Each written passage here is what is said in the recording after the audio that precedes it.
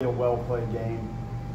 Starts on the mound, and Whitaker, I thought, got better as he went. The 2 home runs, he was obviously frustrated about that. I think the first fastball, he just left the ball in the middle of the plate, and Gump was a strong kid. He pushed that ball out in the right field. He didn't crush it, but that's the nuances of this stadium. Sometimes to right field, those things happen against you, and sometimes you benefit from it happening for you. Spence hit a nice changeup that was down, good piece of hitting. Whitaker battled, and I felt like he got a little bit sharper the longer he was in there, and clearly we had gotten to a point where it seemed like that was enough, and we had Dorsey ready to go. Spence was coming up, and we figured they may pinch it, which is fine. It got Dorsey in there, and we were trying to collect outs, so I was really pleased with how they pitched. The defense was the difference today. Like our defense was sharp. Like all phases of it. Outfield defense was really good. Cam, a couple nice plays. Low D, some beautiful plays. Farrow, those double play pivots are not easy. He hung in there and drove the ball to first base. The pickoff at first, pickoff at second. Both catchers did a nice job. And you have to do that if you're going to beat a talented team when you're not having a lot of success offensively. And I can't say the at-bats were horrid. There were some bad 0-0 early in the count outs, but there were some well-struck balls with nothing to show for it. So that's going to happen in this sport, but you have to be able to pitch. And the level of defense today was the difference in this game, and that's plain and simple. No ifs, ands, or buts. I was really proud of the way they defended. Also, the winning run scores, Cantu's busting it out of the box on a ground ball back to the pitcher. Like he made him rush that throw to first, which gets him to third. Good point. Yep, he hit that ball and it kind of bounced out of Reek's glove, and once he found it, because Cantu was running hard, it pressed the play a little bit. And you just don't know how these games are going to evolve or what gives you an opportunity to score a key run, and that did it. So, again, kudos to him. And he had a nice ball game, and some of the things he's done at first base, he makes it look easy. The play Cam yesterday, I think the throw was high, and he kind of hung in there and didn't leak out forward at all and reeled that thing in. He's done a nice job. And he had good at-bats all weekend, including today. With the offense and how it's been really the entire season, the pitching hasn't needed to be kind of what it was this weekend when you had back-to-back 4 spots. I guess, how encouraging is it that the first time you really needed those games from the pitching staff you got them? That was great. Yeah. We were pressed, and they're a talented group. Like they have physicality. Their home run totals pretty significant, and that's how they can generate some big innings.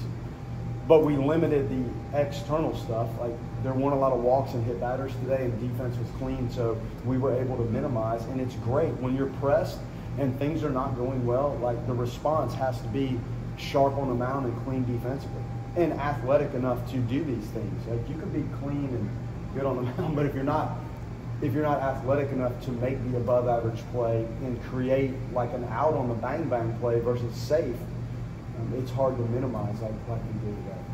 Looking at this weekend as a whole, to have had those opportunities to respond, how huge was that as you guys opened up conference action?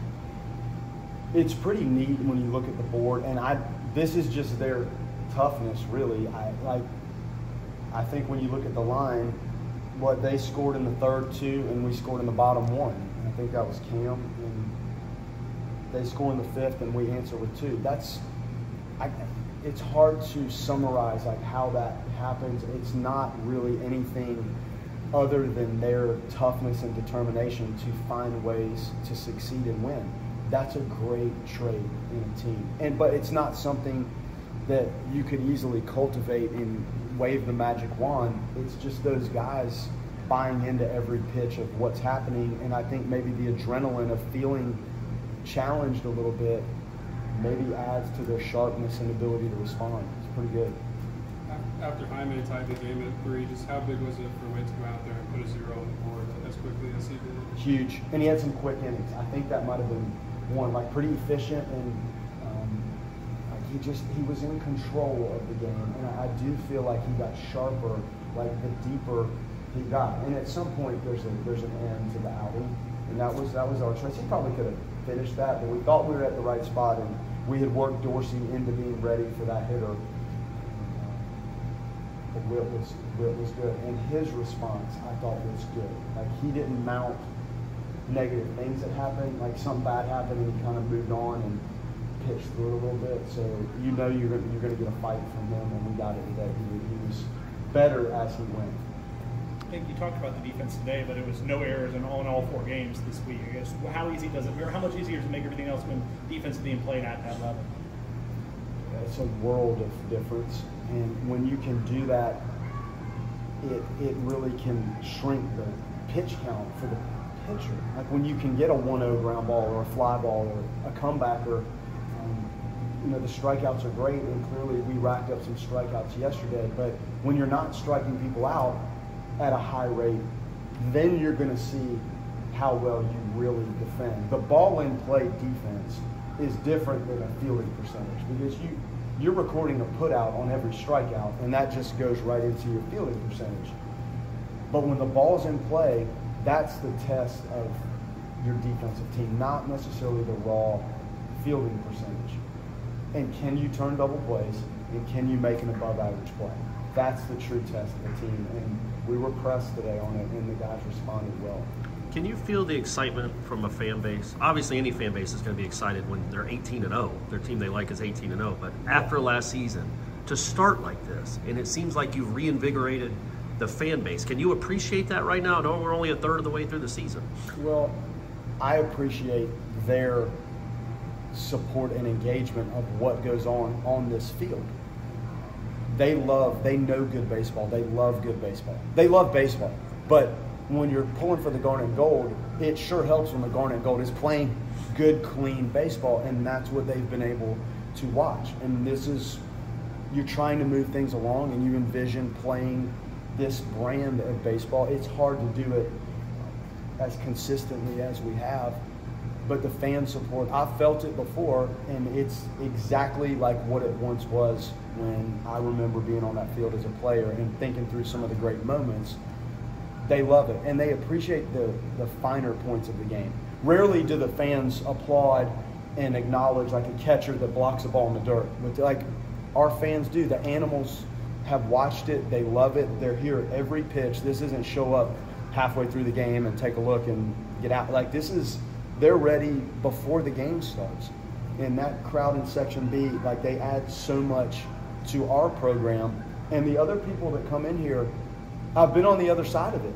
Like I've been in here before. I brought that team in here 2 years ago, and it's a unique feeling. And the presence of the Animals in the crowd, everybody feels it. We feel it, and I think it adds that home advantage when you're in the other dugout. It's tough. K-time's tough, and they're being on everything you do adds to our success. Does it feel like you're 18-0? You know, no, it doesn't. It doesn't.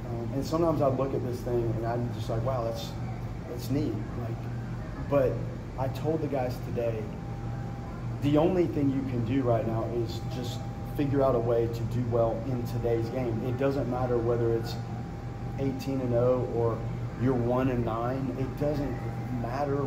It's a good feeling. You can feel the energy in the locker room, and when they come out here, it was probably the best. I've been hitting infield, outfield for 20-something years. When I walked off the field today, I said that was probably the best round of pregame infield, outfield I've ever seen a team take. I said it to a coach. I didn't say it to the guys. But when I get that, like the record and all that's going to take care of itself when they play the way they're playing. So I'm excited, but it's not something I reflect on often, if at all. It's how well can we play the game today. And as the stakes continue to get higher, you just hope that you can stay healthy and just continue to play sharp, crisp baseball.